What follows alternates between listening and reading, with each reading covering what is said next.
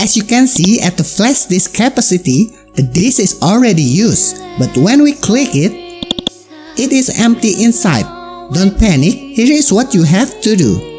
We click on the View tab, then we click Options,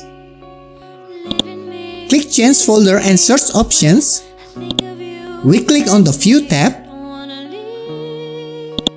then click Show Hidden Files, Folders or Drives. Click OK. If we still cannot see the file, we click Options again, click Change Folder and Search Options, click View tab, uncheck the Hide Protected Operating System Files. Then click OK. As you can see, we can view some files. We click on the hard disk icon, and this is the contents of our flash disk. After that, we just have to copy and paste the file you want to save. If it's done, you can delete the file inside the hard disk icon. And after that, it is suggested if you restore the computer settings as before.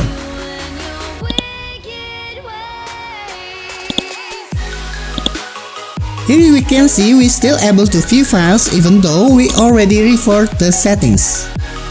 If you already tried tips in this video but still unable to view the file, then you can search on YouTube how to fix shortcut virus. But I hope you can fix your pen drive using tips in this video. That's it. Thank you for watching.